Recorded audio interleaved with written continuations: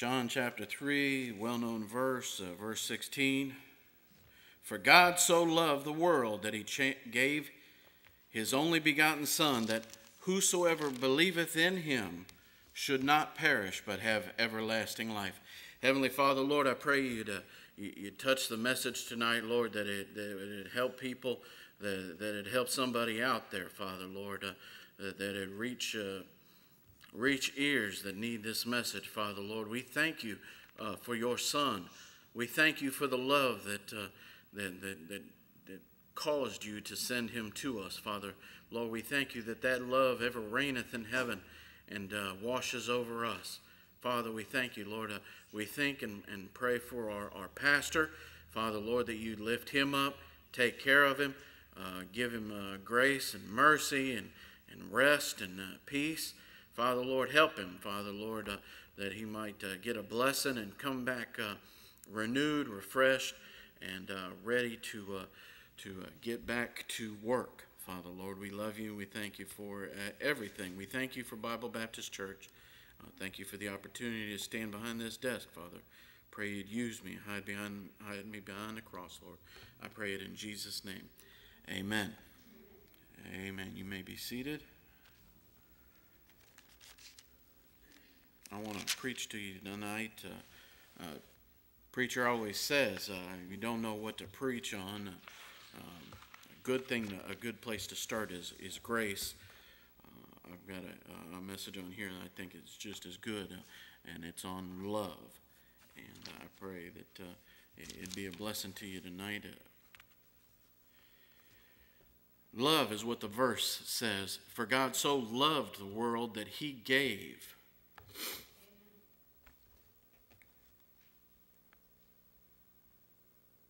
Love will cause you to do things. If love doesn't cause you to do something, it isn't love. Love will make you change your plans. Love will make you do things you can't explain. This is actually a Valentine's Day message, right on time. Easter's it's a week and a half away. Yeah, a week and a half away, and so this is right on time with the Valentine's message. Easter's not coming up, but Easter is coming up, but Valentine's is not. But at Valentine's, people are always throwing around the hearts, and you got the little naked baby with the wings and the bow and the arrow, and it seems like there's a lot of bow and arrows these days. People using them, but all throughout the Bible, we see terms like wife, bride, husband, family, marriage. And these are words that help us to understand love. 1 John 4:8 tells us that God is love, and that he that loveth not knoweth not God, for God is love. Anybody who tells you they're an atheist, well, they just don't know love. There's no mercy, there's no love, there's no peace in their heart. They think God is dead. And I haven't met a happy atheist yet. I thank God that he loved me. He showed his love to me, and his love changed me. You say, what is love? Love is a commitment. When people get married, that's a commitment. I'll tell you what, they asked children. They asked a bunch of children, what does love? And then one of the children says, love is when somebody loves you, the way they say your name is different. You just know that your name is safe in their mouth. Another one says, love is what makes you smile when you're tired. Love is when a girl puts on perfume and a boy puts on shaving cologne and they go out and they smell each other. Love is when mommy gives daddy the best piece of chicken. When my grandmother got arthritis, she couldn't bend over and paint her toenails anymore, so my grandfather does it for her all the time, even when his hands got arthritis too. That's love. Love is when you go out to eat and give somebody most of your French fries without making them give you any of theirs. That is love, especially if it's McDonald's fries. Or Whataburger fries. Whataburger fries are good. Or onion rings. Good onion rings are better than anything except, anyway. Love is when somebody hurts you and you get so mad, but you don't yell at them because you know it would hurt their feelings. Love is when my mommy makes coffee for my daddy and she takes a sip before giving it to him just to make sure it tastes okay. Love is when you kiss all the time, and then when you get tired of kissing, you still want to be together and talk more. My mommy and daddy are like that. They look gross when they kiss. Another child says, love is what's in the room with you at Christmas if you stop opening presents and listen.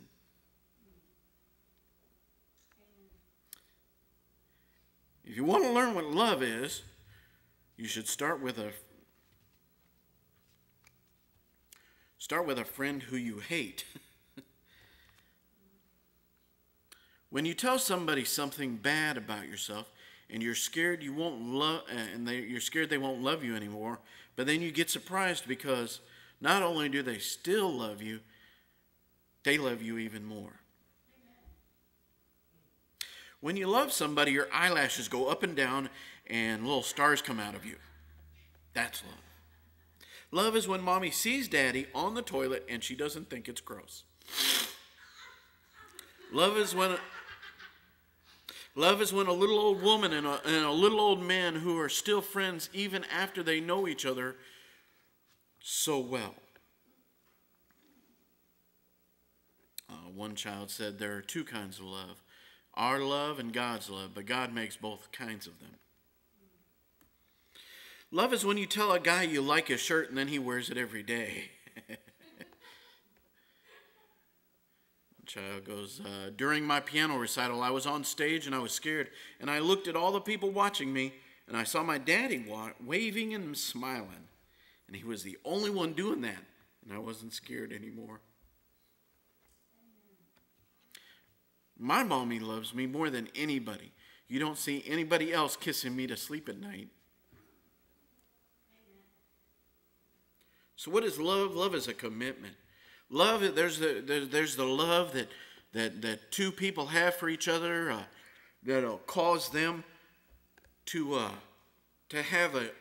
come together and unite for the rest of their lives. At least that's what they say before God. We're going to be together for the rest of our lives. Love can be that kind of love. It's a commitment. You stand before God. You stand before your people. In Sunday school, we're learning about when people want to do business, they come to the gate.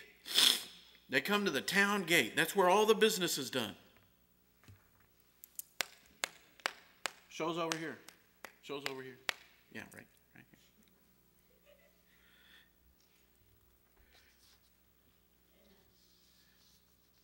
Commitment's a thing to be respected. Nobody respects commitment much anymore. There are all kinds of things that you can distract yourself with. If you're not committed to another person, it's real easy to split ways. But when you make that commitment, love constrains you. It'll restrain you. If you really love somebody, if you know what to do, and maybe I'm not the best person to preach this, depending on how you think about it. But let me tell you, I know what doesn't work. And love has some control. Love takes work. Amen. The Bible commands men to love. Amen. It tells us we're supposed to love like Jesus loves. That's a lot of love. Amen. That's a lot of grace. If we actually love the way Jesus tells us to, and that's not just men are supposed to love, but men are supposed to love like that their wives. Everybody's supposed to love. Everybody's supposed to love their enemy. When you get good at loving an enemy, you don't have to like them. But if you get good at loving an enemy, maybe you get a little better at loving the people that you want to love. Amen. Pray for them. You pray for the people you love. When you love somebody, it'll keep you doing things you should do, and it'll keep you from doing things you should not do. When I say constrain you, when you're married, when you're committed to somebody, you tend to be around them more. And that's not just a couple. Parents love their children. And a parent who loves their child will do things that will keep them nearer their children rather than away from them. Now, maybe you don't have a parent like that. Well, then be one when you are put in that situation. Love continues.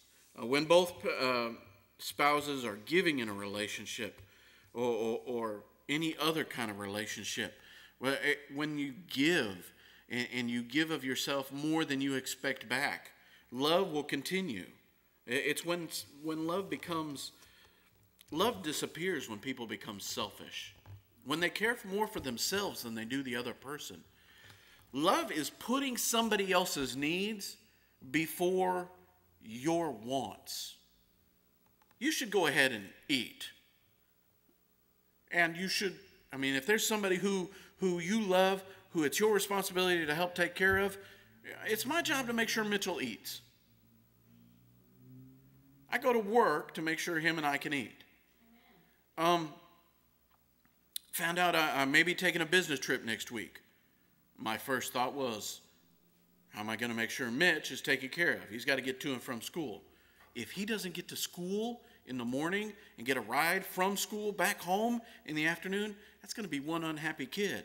He'll be stuck at home all day with the internet, the PlayStation, the computer, and whatever he can get to from those things. So I've got to make sure he gets to school. Torture.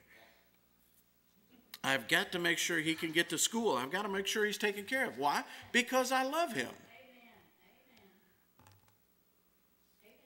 Love will continue, and I'm going to continue to love him. When he gets old enough, he thinks he can move out on his own and take care of himself, I'm still going to love him. When Ashley doesn't live with me anymore, but I still love her. Take care of my baby girl. Hey, listen, if you don't know, I learned a lot by watching Miss Connie's dad. And there's some things in the Mexican culture that, as a white boy growing up, I wasn't trailer park, but I was definitely white trash. Growing up, we weren't taken care of. We didn't take care of one another the same way I saw Mr. Reuben, Brother Reuben, take care of Miss Connie. Even after she was married, he got her a truck. I heard he'd give her money every now and then, whether she needed it or not. When you love somebody, you take care of them, whether they need it or not. Amen. You say, you give Ashley money? Well, that's none of your business. Amen.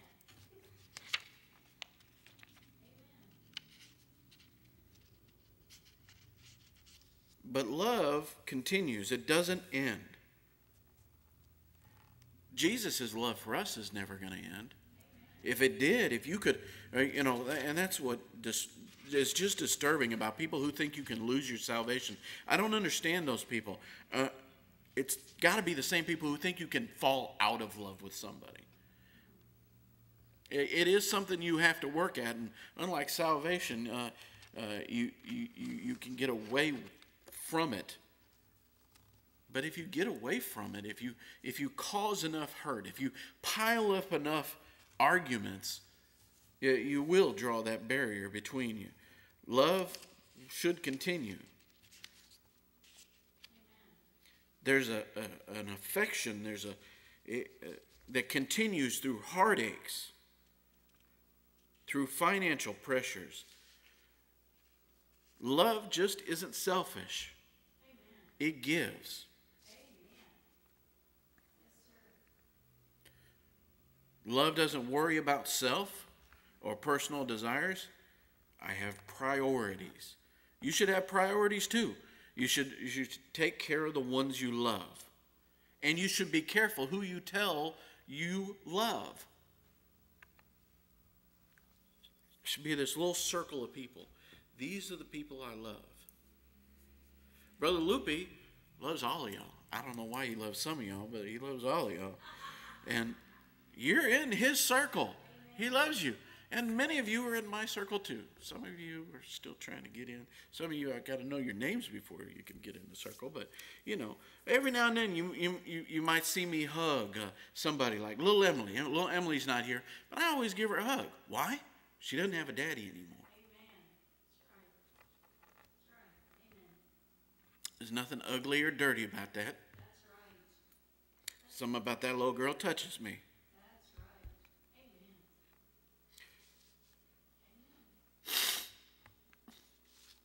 That, and she was such a hard worker in Sunday school. I tell you what, man. They say the obedient child is the happy child. Man, the obedient child and the happy child are also the easiest child to love. You want to be lovable, obey. Trust and obey. Make a vow to God tonight. I'm going to outgive the people that I love. Can I tell the Christmas story, Ash? Can I tell this Christmas story? I'm always going to do it anyway. We had Christmas, one Christmas, and Miss Connie's probably heard this about a dozen times. We had a Christmas, I don't know, back in the 90s. But we were living in this house, and we were all excited. The way Christmas works at our house usually is one person is the distributor that distributes the gift, and one person and another person gets to open all of their presents at once. And between me and Miss Tanya, Ashley got up. It was after she got all her presents. She got up and she went around and hugged everybody and told them that she loved them. And then we moved on to the next person, and everybody opened the presents. And as we were sitting there in the afterglow, saw all the presents, and everybody's sitting around, nobody's missing anything. And all of a sudden, her mama goes, "Ash, what'd you give me?" I already. Where's my present from you? I think is what she said. I already gave it to you. Well, what'd you give me? Love. She went around and she hugged everybody, told them they loved you. Everybody says, the best thing you can get at Christmas is love.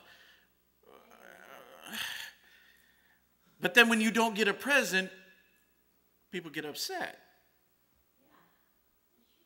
Yeah, you should be honest with yourself. If you want a present, tell people you want a present. Amen? I'm going to tell that story for the rest of my life. My great-grandchildren are going to hear that story. Anyway, love's not selfish. Love is compassionate. Compassion will help a marriage be stronger. It'll be more stable. It goes beyond selfishness. If you put your wants and what you want, oh, I want this, honey. I want this. Yeah, well, we need that. We need a washer and dryer, so I'm not spending money every week going down to the washateria, and I can stay here at home and wash your dirty underwear. Well, maybe you ought to wait on buying the four-wheeler then until you get a washer and dryer. Compassion, charity is love in action. I mean, I always heard these verses. The world will use those verses talking about how charity doesn't do this and charity doesn't do that. And they take these verses and they're beautiful, they're gorgeous, but they take the word charity out and they stick love in there because that's what their modern versions say. Well, love is great to stick in there, but charity is love in action.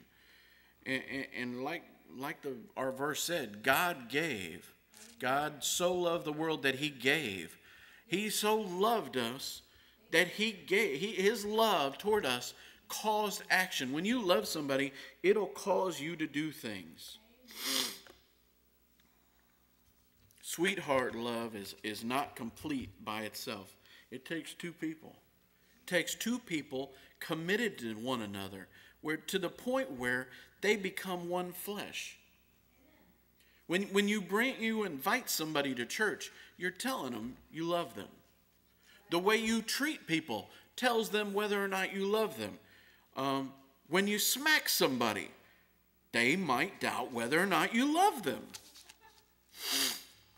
Well, it depends on how you do it. If it's your child and you say, okay, well, this is your punishment for doing that, you kind of spell things out. Well, even that can show love. As the Bible tells us, if he didn't love you, he wouldn't correct you. So there's some correction in love as well.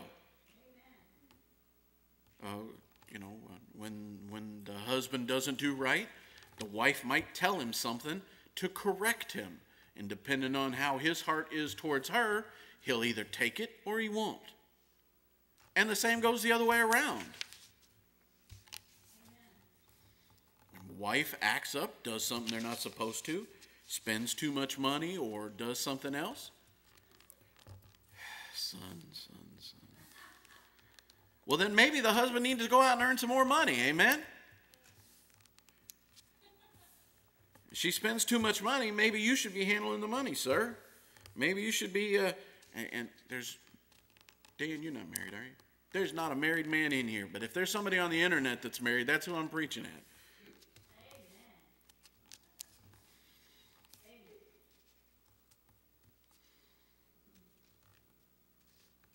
The man should have the finances. One of the things that causes, one of the biggest reasons that causes strife in a marriage is money, trouble over money. And one of the things that causes that is it tends to be the men. I know people want men and women to earn the same amount of money and everything like that, but in the real world that doesn't happen. People pay men more because men don't ever get pregnant and leave the workplace all of a sudden. That's why men get paid more for the same position. They don't do any better, but they tend to hang around longer. It's a fact of life. You can like it or not. It doesn't mean you won't get paid at more than some men for the same position if you never have a baby, but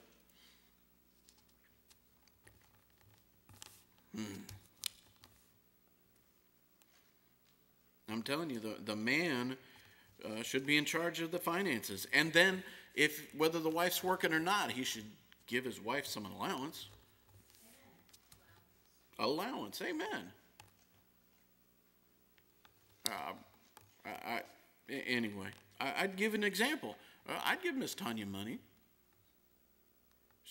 You say she was working and earning her own money. Yeah, but sometimes she gave me money too. Yeah, it does. Love doesn't put conditions on things. Love doesn't say, if you love me, you will. Girls, if a boy ever says, if you loved me, you'd do this. Or Mitch, if a girl ever says, if you love me, you'd do that. It's conditional love. It's not right. They're trying to blackmail you. They're trying to, you run for the hills at that point. You call up and say, hold on, let me see if my pastor's okay with me doing this. Call up Brother Lupe. I got his cell phone number if you need it.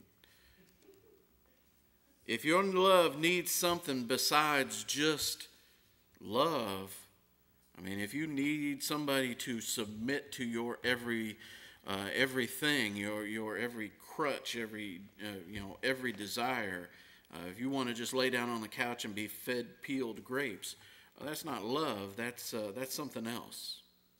Let me just say out there, there's plenty out there right now to confuse love. If you're not paying attention, let me just draw your attention to all of everything out there that is moving everything to be focused on sex. Everything on TV is either about sex or division. They want to make things racial. You can't do anything. It's not about bringing people together. It's about sex and dividing people. People don't want to talk about what everybody has in common anymore. They don't want people to love one another. You know why? Because if you loved one another, then you might start paying attention to what people who are supposed to be leaders are doing. As long as they can keep everybody divided and arguing amongst themselves, and they can keep you focused on minimum wage and everybody should be paid the same instead of paying attention to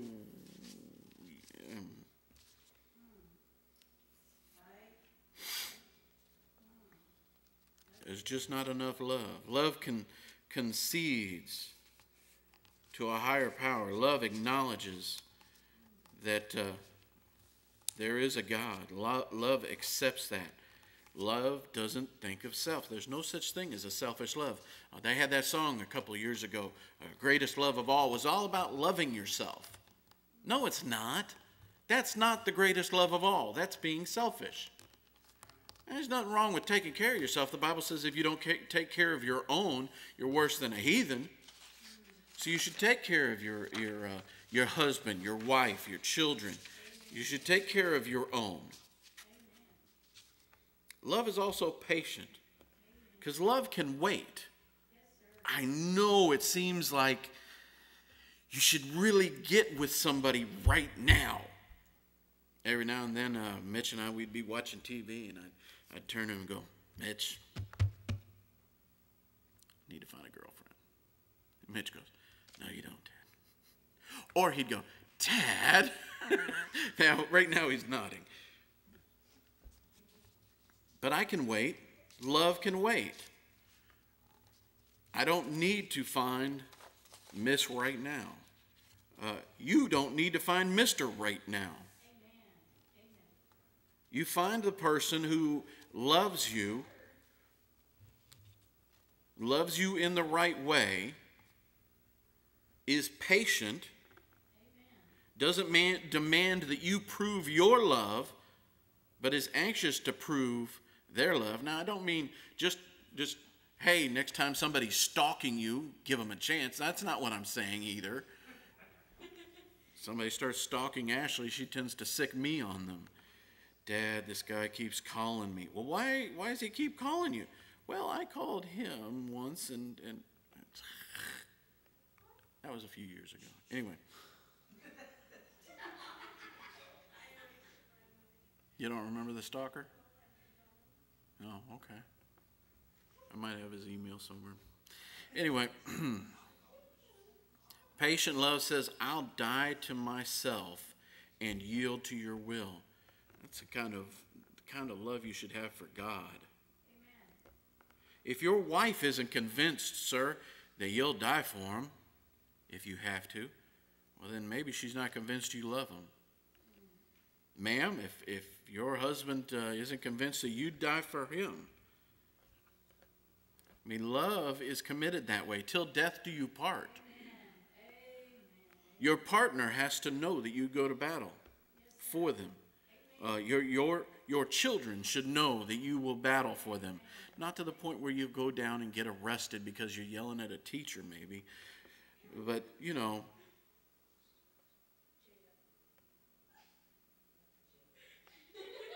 Jada, were you yelling at a teacher? Okay, well then don't pick on my Jada.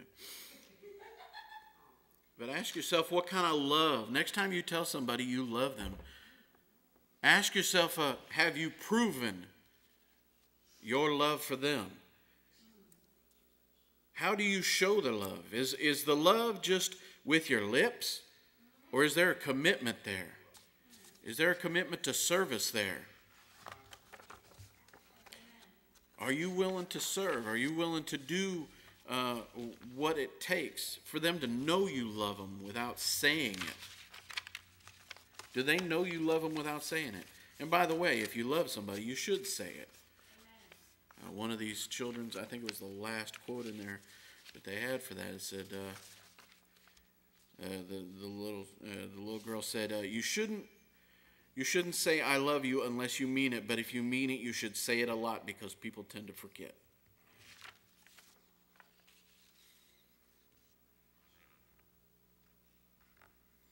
I know my older sister loves me because she gives all her old clothes and gives me all her old clothes and has to go out and buy new ones.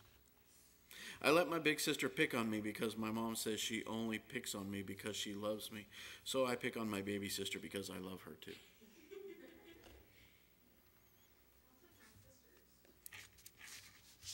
Yeah, see, I remember in elementary school, my mom would tell me that those little girls who were, and I don't mean figuratively, but literally hitting on me, they would hit me. She would say, oh, they only hit you because they like you.